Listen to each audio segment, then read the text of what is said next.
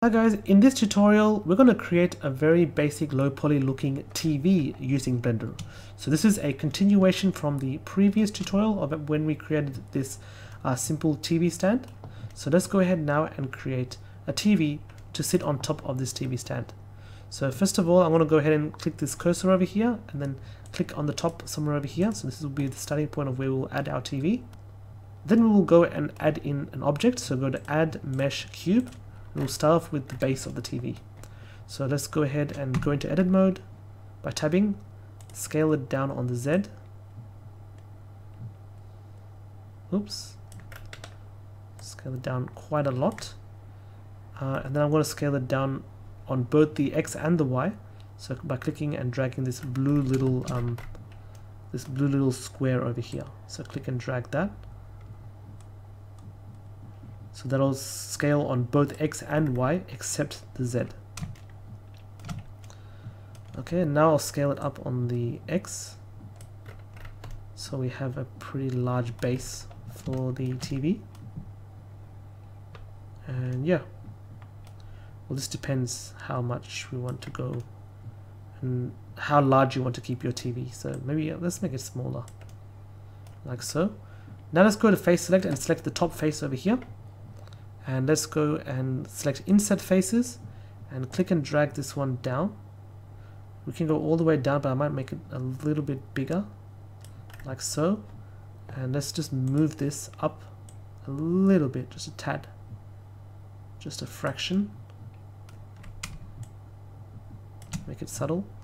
And then insert it one more time by clicking and dragging this down.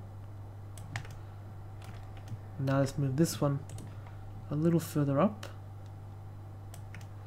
just a tad. Let's move it down. Okay, and now we want to go ahead and hit extrude and click and drag this to extrude it up. Scale this down on the Y axis and then move it forward like something like that. Maybe a little bit more as well. Okay, next thing we want to do is go ahead and extrude again. Click and drag this one up just a little bit, not too much.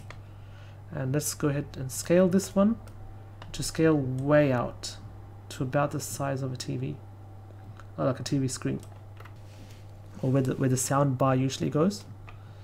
So somewhere like this. It can make it a little wider actually. Almost as wide as a TV stand. Depends on how large you want your TV to be. If you have a measurements of your actual TV, you can go ahead and use that in the real Blender units. But I'm just sort of going by eye over here. But I'm just sort of I'm winging the dimensions here. I just noticed it doesn't seem to be centered on the middle of this the base over here. So hit Control plus, then Control plus again.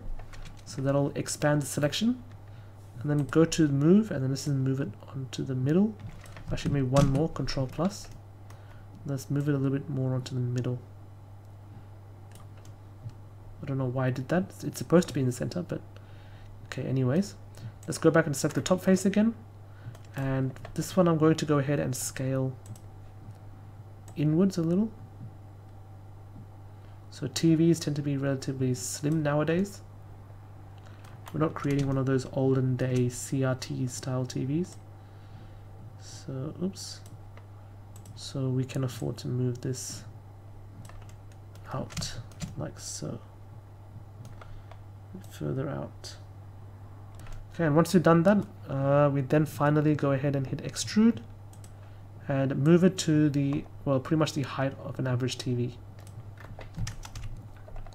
So let's go to the move tool and click and drag this one.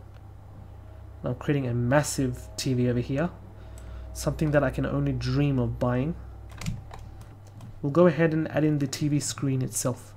So let's go to face select again, select this face over here, extrude, oh sorry, not that one, insert the faces, click and drag and just move it in just a little bit, not too much. What I tend to find is TVs nowadays, they don't have huge borders. They tend to be really, really subtle. So we can go ahead and make that really subtle as well. If you move it like way in like this much, then you're pretty much creating TVs of the older generation. So the more you move it in, the more older generation your TV tends to look. Well, that's what I tend to find. Finally, go ahead and go to the extrude tool, click and move this one in. Just a tad. Now I'm going to go ahead and add in a bevel. And why would I add a bevel? Well, it's because TVs don't have harsh edges. They tend to look very smooth on the corners. So maybe we can hit the increase the offs. So I think the offset is fine, but maybe you can increase the segments, make it look smoother, and overall that should look relatively good. I'm not going to bother with the back creating those HDMIs and all that stuff. So I'm going to keep it simple and pretty much call it done. So that's it. That's how you create a basic low poly TV using Blender. So great. Now let's go ahead and texture this. So for the texturing, let's go to materials, create a new material. We'll call this one TV. Just call it TV, that should be fine. And this will be a grayish kind of a color. Maybe it's closer to black. Something like that should be good. And then for the TV screen, actually let's go more towards gray. Like so. And then for the TV screen itself, so let's go ahead and create a new material and call this one TV screen. And let's tab into edit mode and select this face, which is already selected by default, which is great. So go ahead and select this TV screen and hit assign. So now we have the TV screen. So now it really depends what type of material you want to use this one. If you want your TV screen to be turned off, I would suggest going for a base color of black, even darker black than the other one, and pretty much call it good. So now it looks like a TV from all angles, which is great. But if you want your TV to be turned on, then I suggest you change this to an emission shader. Where is it? Emission shader. So it reflects light. And make the strength of this maybe 10. So that it reflects light, and you'd obviously change this color to an image texture, and when you use an image texture you can load in an actual image, or you can load in a video.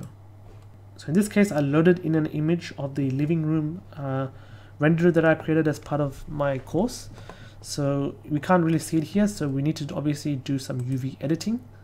So that's the image that I used, but you can't see it over here. So in order to see that properly, you need to go to the front view like so, and then go to U, project from view, so that you can see the box over here, and select all of this one and scale up. Now this is quite a little bit more advanced, so you don't have to do this part. Maybe you will need to learn a little bit more about UV unwrapping and all of that stuff in order to be able to follow along. So that's just there for your reference. Yeah, that should be fine, and we have our TV. Okay, so to quickly finish off, let's go ahead and name this one something more meaningful. So double click this cube and we'll call this TV. So we have a TV and our TV stand now done. So just a quickly little shameless plug. So you can see in the living room course, I created another TV as well. So this is a little bit more advanced, and it really covers how to create photorealistic style TVs and even in photorealistic style living room. So this is not really low poly like we've created over here. So if you want to learn how to create this kind of detail and all of that stuff, we'll also look at how to turn your TV on and make it move with video screen and control it using sliders and all of that stuff, so that as an animator you have a lot of control how to turn it on and off a TV without playing around with this material nodes and all of that stuff. So if you're interested in learning that, I'd suggest that you go check out the course in the description below. In the next video, we'll look at combining all the objects that we created into a low poly living room scene.